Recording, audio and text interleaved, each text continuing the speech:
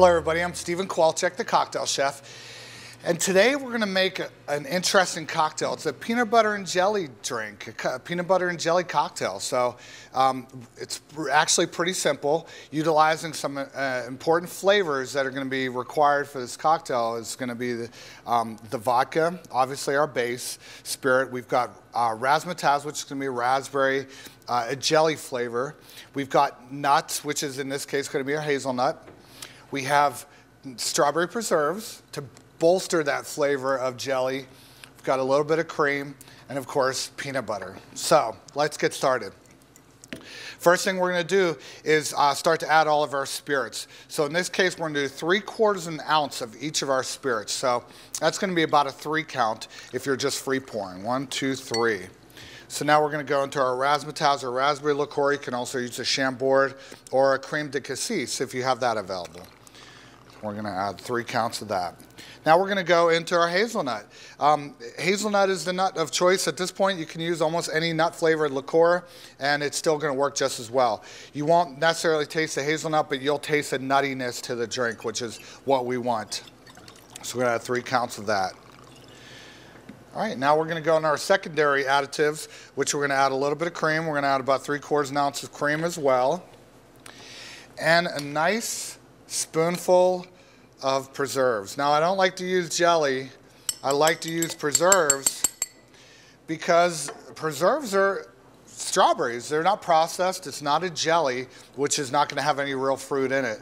Maybe a little bit of real fruit, but in this case, this is going to work really well for us.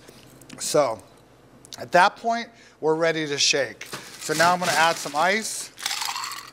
And the ice is going to help break up the strawberry preserves that are in there, and everything else is going to bind together after that. So let's get our tin. Let's start to shake. And you're going to want to shake really well because we want to break up that strawberry. And it's okay to crack it open. Look inside. I like to smell a little bit. Oh, that's beautiful. That's perfect. We're going to give a little bit more of a shake. And we're going to get ready to strain. So, oh, you know what? Before we do that, we're going to prepare our glass. And I know you're thinking, what's the peanut butter for? The peanut butter is to rim the glass a little bit. And we're just going to scrape the glass rim into the peanut butter just enough to put a little rim of this delicious creamy peanut butter all the way around it. I prefer creamy, obviously, because it just works a little bit better when you're talking about a rim of a glass. So, once we've done that,